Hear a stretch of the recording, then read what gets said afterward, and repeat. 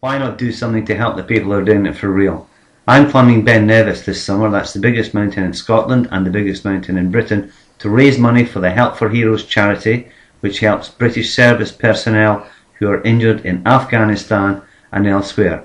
It's a big mountain, but it's a very small mountain for me to climb compared to the mountain that they have to climb when they come back injured. So if you enjoy your wargaming, do something to help the people who do it for real. www.justgiving.com/David-Rennie. Look for David Rennie on justgiving.com and help the real heroes. Thanks for your time.